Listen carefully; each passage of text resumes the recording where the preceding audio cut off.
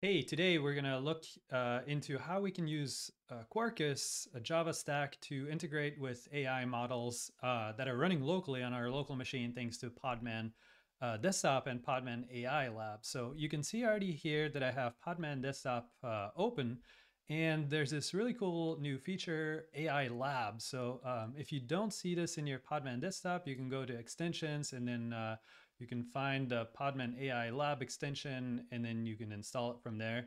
And then once it's installed, you can go to it, AI Lab, and then you see in this catalog, there's a bunch of models that are already there to be able to use, or you can import your own model from Hugging Face or whatever. So in this case, I'm going to use a really cool model called Instructlab. And this Instructlab is basically an open source project that allows you to even contribute to this LLM, this large language model, and add your own skills to it and everything, and then contribute that to the actual project. But yeah, so the Instructlab Granite, and Granite is an LLM that's open source by IBM, by the way. So basically, to be able to use it, you just kind of download it. So you can see here, there's this download button. In this case, I've already downloaded it. It takes a little while. You can see that it takes up a little bit of space, right? AI for the win. And then to serve it, so if I already have this model, I can serve it. So you hit this create model service. And if you do that, you can set it to serve on a specific port. In my case, I already have it configured, so I'm going to go ahead and start it right here. And by doing that, my model, my AI model, is going to start running, and then I can integrate that into a Quarkus application. So you can see here the square is green, and so this is now available on a port, and I believe I configured it as 35,000. Let's see.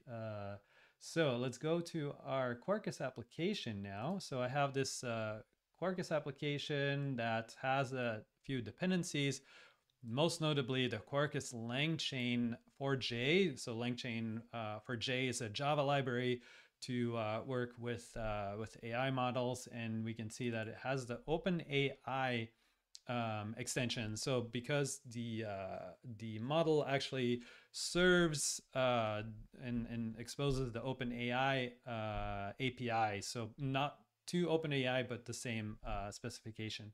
So by doing that, by just adding that dependency, I can now start, kind of calling this model. And the way that you do that with LangChain4j and Quarkus is that you basically you create an interface, and then you add this annotation, register AI service. And so by doing that, you can then create, for example, a chat interface in this case, and you can specify a system message, add some context. So in this case, I'm just telling it, hey, act like you're a Java developer, and then kind of wanted to make it a little funnier, who likes to over-engineer things. And then it takes a message that we can get from a user, or that we can specify in a resource, and then it'll send that to the model, and then the model will respond, right? And so I just have this very simple REST endpoint on my root of my URL, and then you can see I'm injecting the assistant, right? The assistant for Instructlab, which what I just showed. And then here's my get endpoint, which basically I'm just telling it directly generate a class that returns the square root of a given number. And then that's gonna send that message to the assistant, which is gonna send it to the model, and then we'll get a response, and then we'll return that. So just for completeness here, so we also, of course, need to tell our Quarkus application where to find this model. So I have it on hopefully on port 35,000, if I remember correctly. And then Instructlab, and here we have, instead of Merlinite, we have the Granite model. So let's make sure that we fix that. If we can't get a response from 35,000, maybe we'll try to Merlinite, which I know for sure is exposed on 35,000. just a timeout here, and then we're going to log the responses as well. So let's try this out, right? So with Quarkus, we can always do our Quarkus dev mode, and that should start up our application and then expose it on port 8080. So let's see if everything goes well. So we can see that we're starting up Instructlab application on localhost 8080. So let's try to go to that. I'm seeing an error, which is not good. Connection refused. So we are not running on port 35,000. So I'm going to go ahead and delete this service, and then we'll just start a new one and do it on 35,000. I probably could have just gotten the right port from the service, but that's okay. All right, so we're now creating the container to create the service. So we can see our service details. Actually, which is what's really cool in Podman Desktop's AI Lab is that you can also interact with a model directly here. So you can use curl, but you can also use, for example, Java. And then you can even select Quarkus LangChain4j to give you an example of how to interact with this model. And you can see this is very similar to what I already did, right? So we can see our base URL that we need to set, and then here's the dependencies that we need. So the LangChain4j OpenAI.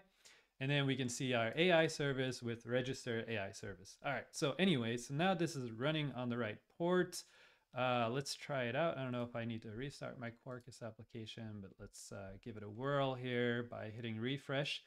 And you can see it's kind of thinking about it, right? So because this is running on my local machine and my resources are a little bit constrained, also because I'm recording this, and so that also takes up some compute power on my local machine. It's going to take even a little longer. So let's give this a little moment, and then we'll see the response. All right, and now we can see that it responded, and we can see that it created a class that implements a math square root method using the double to double method to handle floating point numbers and blah, blah, blah. So we can see that it did create this class to do it, and perhaps maybe a little bit over-engineered, which is exactly what we asked it to do, right? You're a Java engineer that likes to over-engineer things. And at the same time, we can also look at our logs here, and we can see that this is what we sent to our model, right? So this is the system message, and then the actual message of what we wanted it to do. A certain temperature to say, you know, hey, how free do you want to be in your response? And then we see that we got a status code 200 from our model that responded with our content that we then returned to the screen. So this is a very kind of simple example of what you can do with Podman AI Lab, with Quarkus and LangChain4j, with the Instructlab model, which I encourage you to take a look at Instructlab, and perhaps even contribute to it. Why not? And how you can get started with AI. So if you like this, definitely always hit the subscribe button and the like button. I always appreciate that, of course. And see you in the next recording. Thank you.